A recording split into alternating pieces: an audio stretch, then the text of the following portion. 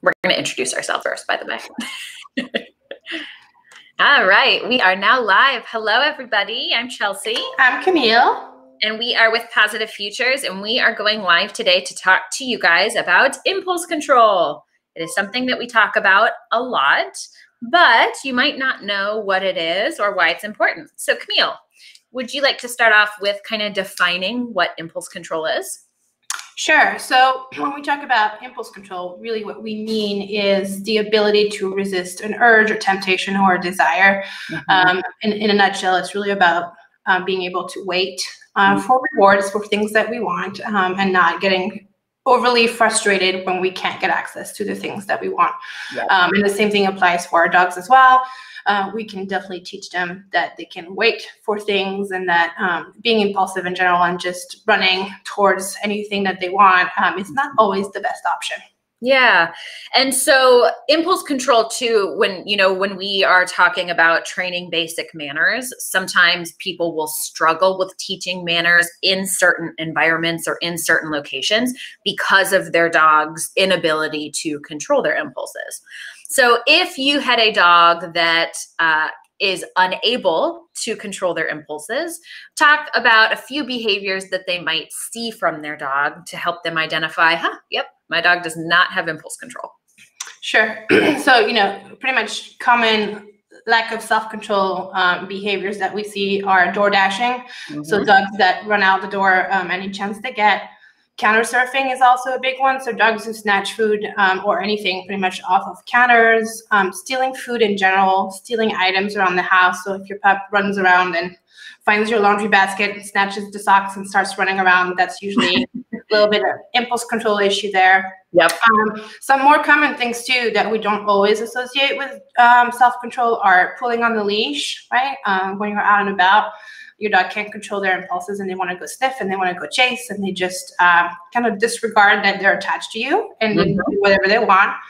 Barking can also be a lack of impulse control, especially barking for attention. So that's usually with dogs that don't have a lot of patience and don't tolerate being away from us or being ignored for long periods of time. Yep. Jumping on people, jumping on guests, that also is an excitement, lack of impulse control type of behavior. And then generally too, dogs that tend to have a hard time settling down. So busybodies, dogs that kind of always have to do something and are always looking for stuff. Those are usually dogs that struggle a bit with impulse control. Yep. A couple more would be dogs that like to chase small critters, right? The desire to run after and chase something. And then also kind of the wanting to put everything in their mouth. So if you're walking down the street and your dog wants to pick up all the leaves and the sticks and, any treat that drops to the ground or any tissue or paper towel that drops to the ground. So them wanting to pick those things up the moment they see them. So having a dog that can control their impulses is important, not just to give you guys some sanity, right? Because living with a dog that is very impulsive can be really stressful for the people that have to deal with it. But it's also a big safety concern. If I am sitting here at the counter and I drop something that I'm cooking with, like chocolate or an onion, or even earlier, Camille, you mentioned an aspirin bottle. If we drop something that is toxic to them and the moment I drop it, they pick it up, that could be a huge issue. Or even those dogs that like to counter surf. Maybe I'm not klutzy. Maybe I can keep things on the counter, but my dog comes up and helps themselves to, a big turkey that would certainly cause some GI upset, or even something like pancreatitis. So it's definitely a safety concern on top of, just teaching our dogs some manners. So what are some easy exercises that people could do with their dog to help start to teach them some impulse control? Sure. So I would say the most basic and easiest way to work on some impulse control is teaching your dog a sit stay or down stay. That helps keep them in place and away from distractions. So sit stay, when you have people coming in the house, having them stay away from the door is useful in preventing that either door dashing, running out in the street, or just tackling your guests as they walk in the door. Yep. Like one of my dogs likes to do. I haven't met that one. So those are nice, makes it easy. It's pretty simple. Pretty much just either sit or down and just stay there and don't move.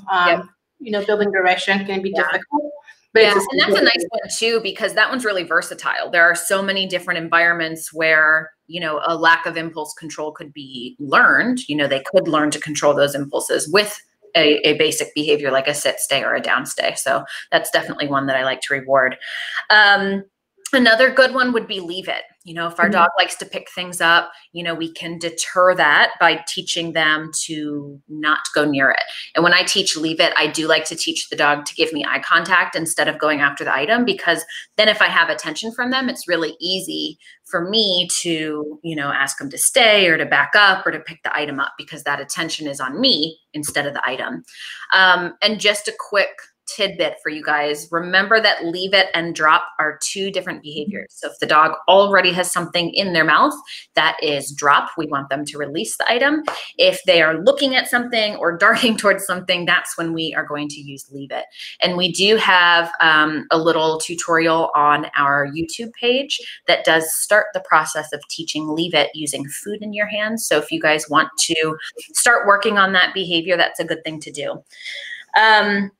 So sit stays or down stays and then leave it. Those are good skills to do. But remember that impulse control is like a muscle. You have to work it out consistently in order for it to get stronger. And remember too, that every time you work it out, it's going to get easier and easier for your dog. So one thing I really like to do is reward throughout the day. Instead of always setting aside 5 minutes of training in the morning, 5 minutes of training in the evening, try to get in the habit, especially because you guys are home right now. Put treats in your pockets, keep your bait bag on or your treat bag on your hip, so that throughout the day, if you see your dog doing something you like, you can reward them. And that even goes beyond just working on impulse control, but you have lots of opportunities throughout the day to use even your dog's meal instead of having them, eat out of a bowl or eat out of a puzzle. I got a nice text message from a client this morning with their food bowl set up on the table, and they were rewarding the dog for laying down next to them. So that, not only is that working the dog for their meal, but they're rewarding all kinds of good behavior there. They're rewarding quiet instead of barking for attention. They're rewarding laying down instead of jumping up and grabbing that bowl. So they're teaching manners that are real life, and they're working on impulse control. So I really liked that.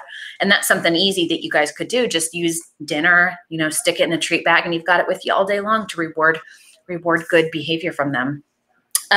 Another good one is settle. So Camille, can you talk to us a little bit about how settle could be used to work on impulse control and why it would be important? Yeah, settle is a really nice longer duration behavior. So settle really means go lay down.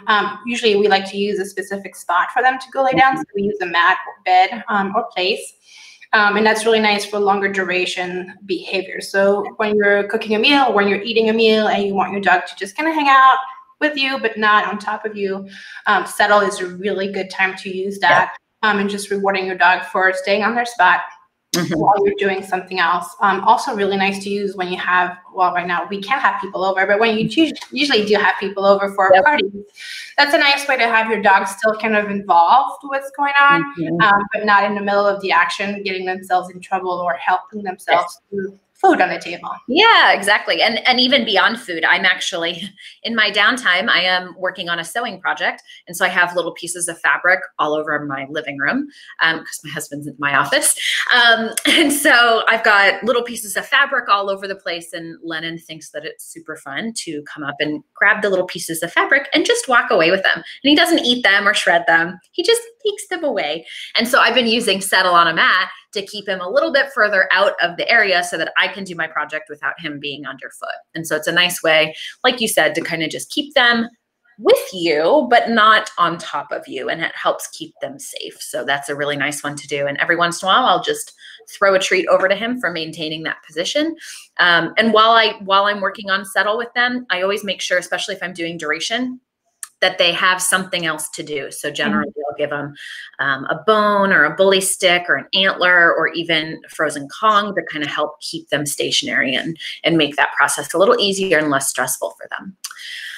And then of course, there are so many different ways that our dogs might struggle with impulse control. Generally speaking, if we are taking a look at our dog, there are more things that we need to teach than we have time for. So when you are addressing your impulse control needs, don't forget about management, right? So management is anything that you can use, any tool that's going to prevent the unwanted from happening. So Camille, you talked about jumping up on guests. Management could certainly be used either by itself or in conjunction with training to help prevent running out the door or jumping up on people. So you could set up a little baby gate around your front door so that your dog is unable to reach the door. Your guest can walk in. And then again, that baby gate or the X pen helps prevent the dog from reaching your guests. So you've prevented door dashing and you've prevented jumping up on people. You could also use a leash in that situation. So if you know that the door is going to be opening, you know that someone is going to be walking in, you could clip a leash to your dog's harness, and by holding that leash or tethering them to you, you're preventing them from, again, darting out the door and jumping up on people. Now, talk to us with that setup real quick, Camille. How would you add in training if we were going to use that management in conjunction with a training plan? Yes, that's a really good question, because a lot of times, you know, when we use management, it can be a little bit difficult to actually do the training. Yep. Because remember, management is useful to prevent bad behavior, but our dogs don't really learn anything from it. We do still have to train for the behavior that you want. And so that's a really good time to think of the behavior you want your dog to do instead of jumping or door dashing. And that's also a really nice spot for a sit stay, right? Yeah. Because if you're sitting on the floor, you can't run out the door. So usually what I like to do with doors specifically is to have my dog on leash. Usually if I'm by myself, behind a baby gate or X pen, so it's really easier for me to control because I have a big dog and she weighs a lot. So usually I'll have her set up, I'll ask her for a sit stay as I open the door, and I'll reward my dog for holding the sit stay behind the X pen as the door is open, so that we're rewarding not running out the door, and also rewarding some calmness as the door opens, because that's pretty exciting for most dogs. They know the front door leads them to walks, which are exciting, and that all the people that visit come through the front door, so they can expect the excitement. And then once we have that, you can have your guests come in and then keep rewarding your dog for holding that nice sit stay. And once your dog is a bit calmer, so when people typically just settle and there's not all of that movement around the door, I'll release my dog to go say hi. And while she's still on leash, I can easily guide her away if she gets a little too excited and starts jumping. And remember too, guys, that, you know, a lot of people think that their dog knows a behavior when they really don't. I know we are all very eager to get that nice sit stay as the dog walks in the door, but there's a lot of prep that has to happen before your dog is able to use that skill in that high excitement situation. So you need to do lots of training setups on sit stays, you know, where each session, it's getting just a little bit harder. And people have a hard time with really splitting down those distractions. So we might start with a sit stay in my living room with nothing else going on, super quiet. Then I might do a repetition where I'm practicing sit stays and I turn the TV on, right? A little bit of extra noise and a little bit of motion on that screen. And then I might do sit stays inside where I'm holding a toy, because that's a little bit different, and that changes that picture. And then I might do sit stays on my back porch. They spend a lot more time there. It's usually a little less exciting for them out back than it is out front. And then finally, we would move out front. But remember, your goal is success. We want your dog to be successful, meaning that 8 out of 10 repetitions, they got it. It's easy. They can do it. And each time you practice in those short 2 to 3 minute sessions, it's only getting just a little bit harder, so that way you're really strengthening that behavior. So with that door setup, I might practice a sit stay on leash behind a baby gate with a bowl of food down instead of a human, right? And then I might put a toy there. And then I might practice opening the door. And it might take me 35 repetitions to get that door all the way open, because I'm breaking it down into short little, ooh, touch the doorknob, and then touch the doorknob and crack it, right? So that you're practicing lots and lots of reps. And if you do it that way, your dog is going to be successful, and you're building up such a nice history of reinforcement that the dog goes, oh, I got this. Sit stay, I can do that. Instead of setting them up for failure and putting them in that position before they're ready. So management can certainly be used in that setup by itself and in conjunction with training. Of course, our goal is to be able to do that skill without management. But remember that there might be certain things that you have to just use management with for now, and that's totally okay. So one example is the crate. And we're not using crates probably a whole bunch right now because a lot of us are spending a lot of time at home, but lots of people crate their dogs when they leave the house.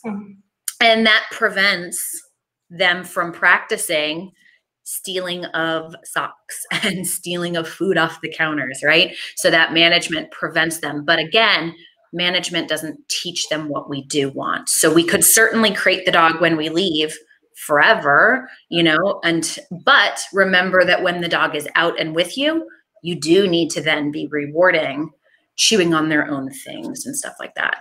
So lots of good info here. Let's go through, if you don't mind, Camille, let's go through an example problem behavior or example of a lack of impulse control. And let's go through how a sit-stay, rewarding throughout the day, a settle, and management could all come into play. So a common one that people deal with is counter surfing or stealing of food and items off of our countertops. So how would you use, or what is one way, because there certainly are lots and lots of ways, but what is one way you would use a sit-stay to help reduce the problem of counter surfing? Sure. So I like to use sit-stays when I'm in the kitchen, especially when I'm moving food around, because that can be really difficult for dogs. If they're following you around and you have a plate, a bowl of food, and you're moving from one spot to the other, that they'll just, oh, I can help myself. Let me help myself to that. That looks yummy. I know that game. So that is a really nice time to ask for a sit-stay. And you can build that into small pieces too. So you can start by having your dog sit-stay a few feet away from the counter. And I might be here and I might just shift one step to the right, reward my dog for holding the sit-stay. Yep. And then gradually adding more step and then maybe taking one step away from the counter and rewarding my dog. Until I'm able to build that nice duration where I can move around the kitchen pretty easily with my dog holding her sit-stay.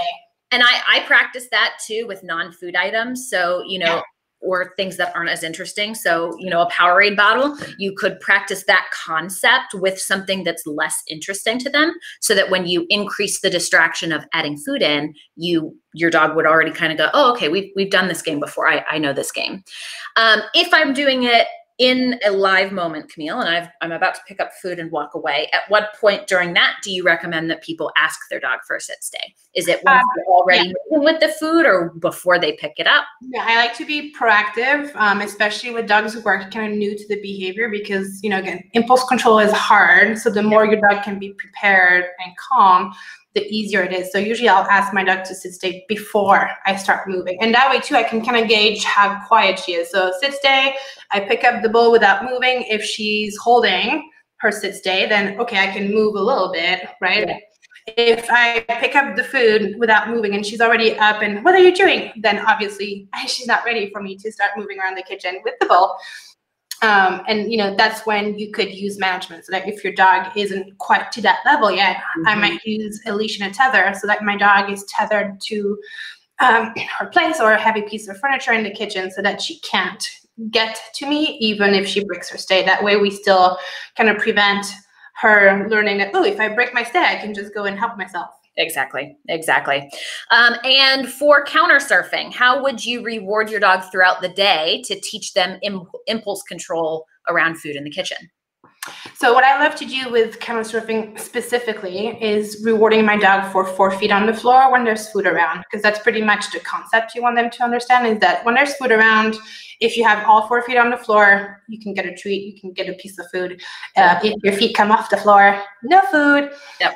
So a lot of times, you know, throughout the day, I'll practice in the kitchen, but I'll also practice around the house a lot. I like especially around the dining table and coffee tables because that's usually when you have a lot of food and temptation to steal. An easy way to do that, same thing, is to have a bowl of food, and usually I'll start with something really low value that's kind of boring to my dog, like her daily kibble, so nothing exciting. And I'll set the bowl down. And if we have 4 feet on the floor, she gets a treat. Yep. If she gets a little too close to the food or starts getting excited, the bowl of food gets removed completely and we can walk away. So that it's easy to get short little reps throughout the day. And it's easy to practice once you can move to higher value. When I move my food, so I made myself a sandwich and I'm moving from the kitchen to the dining room, I'll reward my dog for coming with me without jumping. And I sit down and start eating my food. Again, she'll get rewarded for just being patient and keeping all 4 feet on the floor. Yeah. And remember too, all 4 on the floor is a sit, a down, or a stand. All of those behaviors are better than jumping up on the counter and jumping up on you.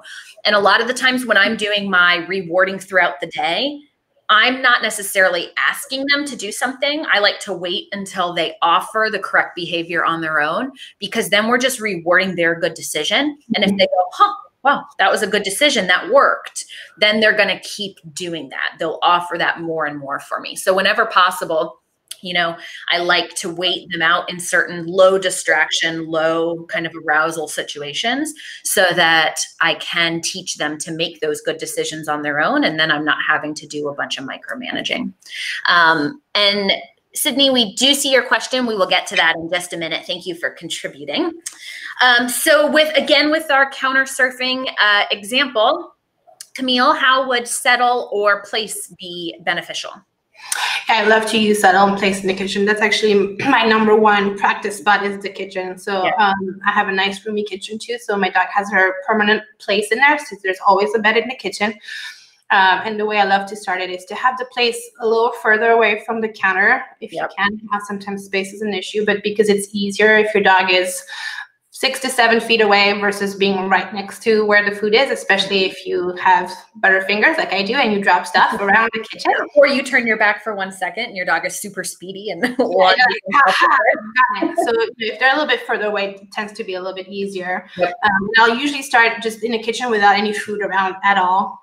Just the bed. My dog goes to her bed. She offers going to the bed, and I'll click a treat. And then I'll just wait her out a little bit. And usually within a few seconds, they'll offer a sit or down because they're just stuck in one place. So might as well just lay down. And I'll eat and reward that. And then I'll practice moving around the kitchen. Again, there's no food yet. I really just want to build that initial duration of if you hang out on your mat in the kitchen, you get cookies. And what you can even do in the beginning stages is close all the doors to your kitchen so your dog is stuck in the kitchen with you so they can't really go anywhere else. And I'll let my dog do whatever she wants, but I'll just keep dropping treats onto her plate so that every time she wanders to her bed, oh my God, there's food. And then that spot in the kitchen becomes really interesting and valuable, way more interesting than anything else. And then from there, I can start adding a little bit higher distraction. Okay, if I open the fridge, on your place, and if you do, you get a cookie. If you get up, well, too bad, the fridge closed and you didn't get your piece of food. One thing to remember is that dogs are pretty much self-motivated. They do what works for them, and they're also very efficient. So they'll do whatever requires the least amount of effort to get a reward. So really what we're doing here is telling our dogs the least amount of effort is done on your place. If you just don't move, if you just stay in one spot, the food will come to you. You don't have to spend all the effort of running and jumping and snatching food off the table and then having to run away. It's really as simple as you just stay put and you'll get food. And when you're consistent, dogs get that really, really quickly. Yeah, absolutely. And consistency is absolutely key. So the more times you can find to reward that same concept, the faster your dog is going to catch on. And if you're in the kitchen and let's say I'm cooking like human food and I don't want to be dipping my hands in dog food and then having to rewash, remember you can always just cut up a little bit of, you know, human grade chicken or cheese or carrots or whatever your dog likes that's human food. So then you're not having to wash your hands back and forth between reps. But I love settle on a mat in the kitchen.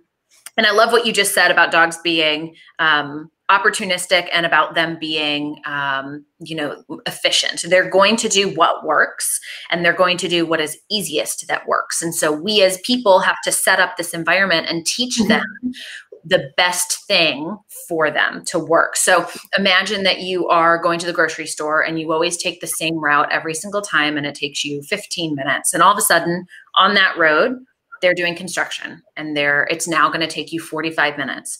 Well, you're not going to spend 3 times as long on the road. you're going to find a shortcut, right? A lot of us use Waze, and that gets you from point A to point B as fast as possible. We don't want to waste time. We want to get there quickly and efficiently. So if they're doing construction for a year on that road, you're going to keep taking that shortcut because the shortcut works and it got you what you wanted to get there fast. And our dogs are going to do the same thing. They're going to do what works. They're going to do what earns them that reinforcement. So we have to figure out a way to go, hi, this is better for you. Look, cookies fall from the sky when you're over there on that mat. So if you wanted to just use management, we weren't going to do management in conjunction with training. We just wanted to manage counter surfing. What are some few options for people? So the easiest is to keep your dog out of the kitchen altogether, and that would be closing doors or having baby gates in place so that you can just not have the temptation at all. Another one that's kind of in between management and training is having your dog in an X-pen in the kitchen so that, again, they're managed. They can't get to the counter even if they tried, but you're still able to kind of reward the concept of, hey, if you hang out in one spot, you might get cookies. And another one is using tethers. So you can put the harness on your dog leash and then attach the leash to either the wall if you have a hook there or a heavy piece of furniture so that, again, the range of motion of your dog is limited so they can't get to the counters and help themselves. But they're still practicing being in the kitchen with you and kind of getting settled when you're in there. And remember, too, that if you're trying to eliminate a behavior, it's important that you prevent it from happening all the time. So if you have a dog that's a counter surfer, your dog needs to also be prevented from getting in the kitchen and getting on the counters, even when you're not home. So again, setting up X-pens or baby gates to block off the kitchen area, closing doors if you can, or if your dog is crate trained, putting them in a crate, preventing them from having the opportunity to rehearse the behavior, whether you are there or not. So those are some ideas on how to resolve an impulsive behavior of counter surfing with using a sit stay, rewarding behavior throughout the day, using settle or place, and then using management. So those are easy things that you can do every single time to help teach your dog that other things like 4 on the floor or being on their place are better. So let's go ahead and head over to a question. We've got a nice question here from Sydney. You may be planning to discuss this, but with barking for attention, what management would be the best thing? Or what would you teach? So for management, that's pretty challenging, right? Because if they're barking for attention and they have access to you, then they have the opportunity to practice the behavior. One thing easily that comes to mind in terms of management and barking for attention, a lot of dogs will bark for attention if they're kind of in limbo. So if they're like between activities, or in the evening, if you've been playing with them, you've been training, and now it's your time to kind of sit and chill. Dogs have a hard time kind of turning off. So giving a puzzle would be one way that you could use another tool to help prevent the behavior. Something like a Kong is also going to reward them for being quiet. It's going to reward them for being stationary and relaxed. So that would be one management tool. Can you think of anything else management-wise, Camille? No, because I would say, management-wise, if you crate them or pen them and you're still in the room, they're probably going to bark at you. Or even if you're still going to get that barking behavior, I would say food puzzles or a game, something that is going to engage your dog and keep their mind occupied so that you don't have to keep them occupied. Yeah. Something like a bully stick would also work, or a trachea, raw bone, something for them to kind of sit and chew on and be active.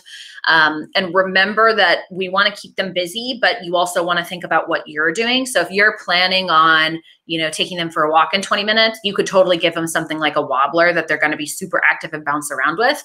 But if you're trying to sit down and watch TV or read a book, you probably want to be promoting quieter behavior. So something to sit and chew or sit and lick would, like a Kong or a bully stick, would be a better option there for management.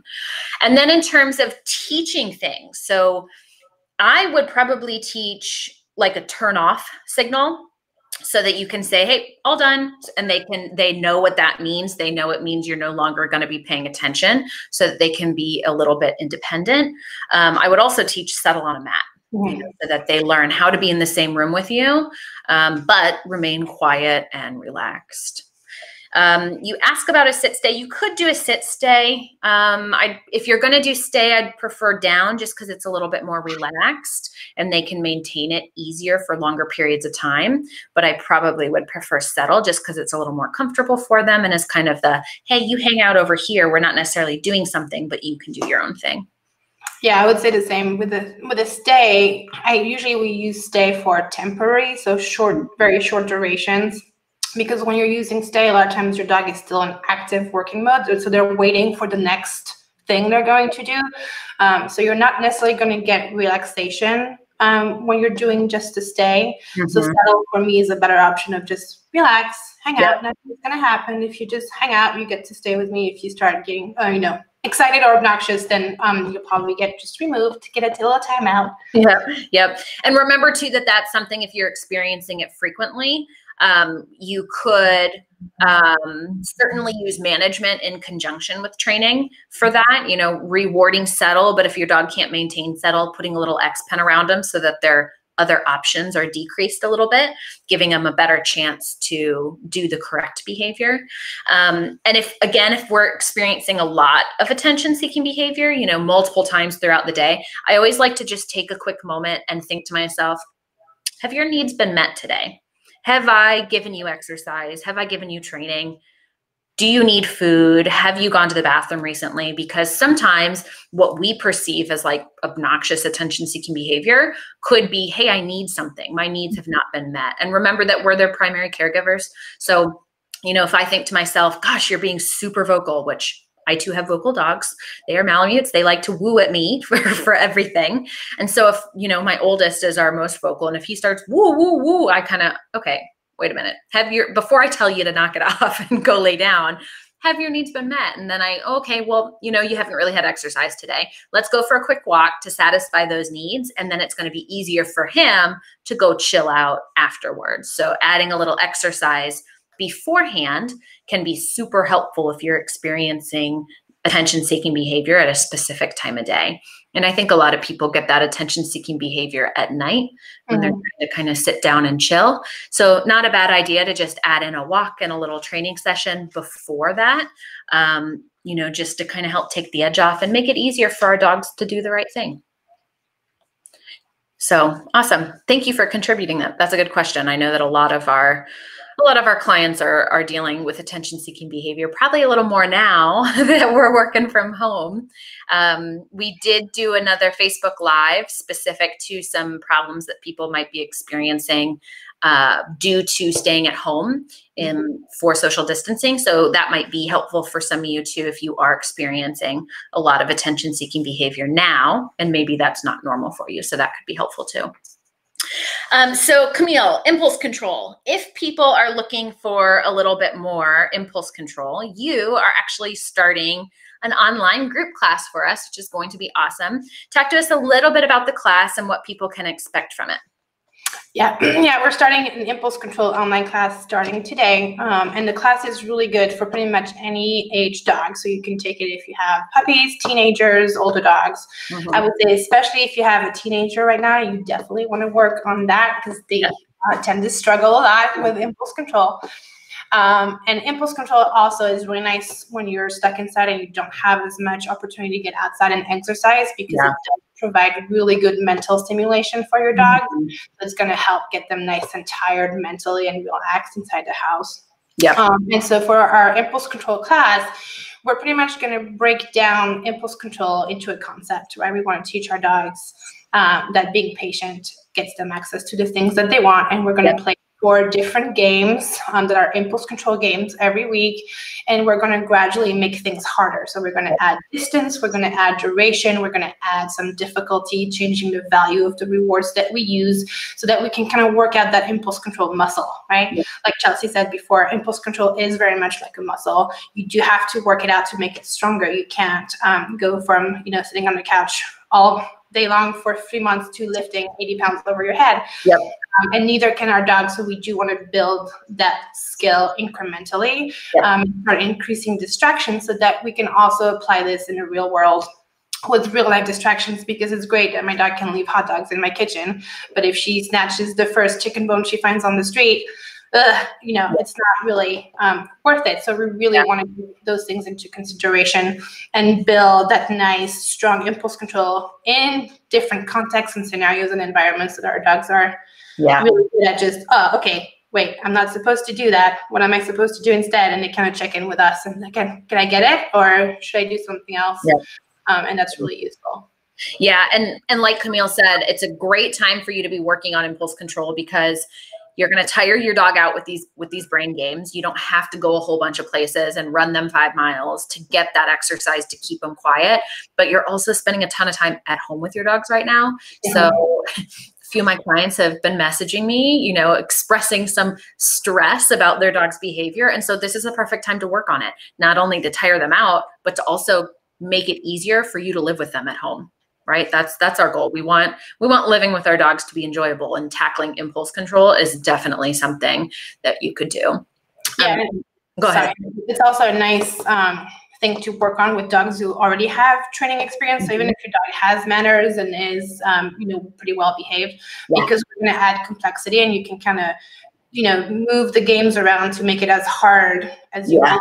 Your dog, that even if you have a dog that's already pretty savvy about that kind of stuff, definitely make it more challenging and interesting for them. I know my dog, as I was doing some of the tutorials and videos, some of the things she's done a million times, so they were really easy, but some of the new stuff, or when I try to make it harder, for her, it was like, oh, wait a minute, this is tough.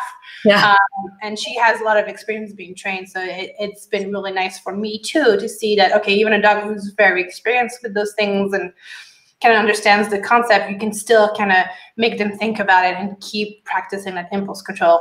Yeah, absolutely. And I love what you said there about it being different than manners. And even if you have manners or have done basic obedience with your dogs, even advanced obedience, this is a whole nother ballgame, because impulse control, we're really trying to teach the dog to make better decisions, both when we cue or when we ask them and on their own. And it's super, super helpful. So, applicable to all skill levels.